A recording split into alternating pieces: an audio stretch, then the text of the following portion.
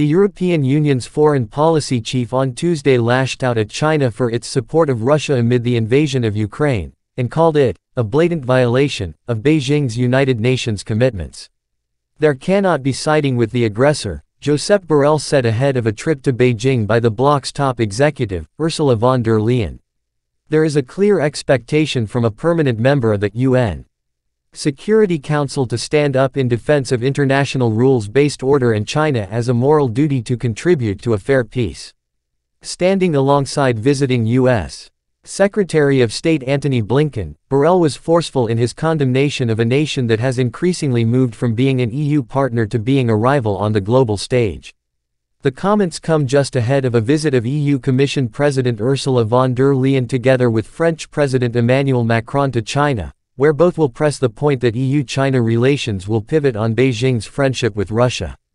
Macron and von der Leyen are set to warn China against sending weapons to Russia during talks with President Xi Jinping on Thursday.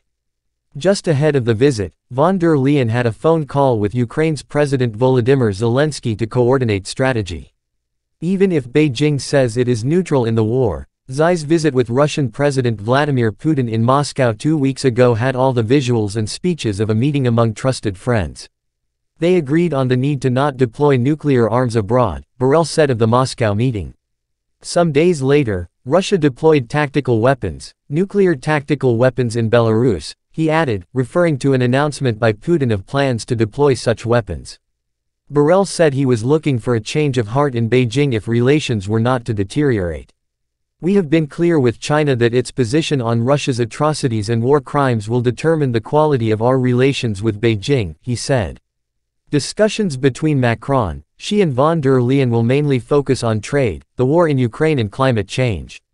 The European officials are expected to underscore the importance of China's role in supporting peace, and to tell Xi that he should engage directly with Zelensky following his visit to Moscow last month. They will also urge him to put pressure on Putin to stop threatening nuclear weapons use in the war against Ukraine. Von der Leyen will ask Xi to use his influence to make sure a grain export deal that has helped bring down global food prices can be extended beyond mid-May, when it's expected to expire after Russia's UN ambassador reiterated that Moscow is ready to extend the deal, but only for 60 days, just half the 120 days in the agreement. The EU does not expect a significant change in China's position but believes it's crucial to keep engaging with the superpower, notably on trade issues. In 2022, China was the EU's third-largest partner in exports of goods and the largest partner for EU imports. EU leaders want to rebalance their commercial relationship while also addressing the 27-nation bloc's dependence to China in strategic sectors such as critical raw materials, computing-related technologies, semiconductors and clean technologies.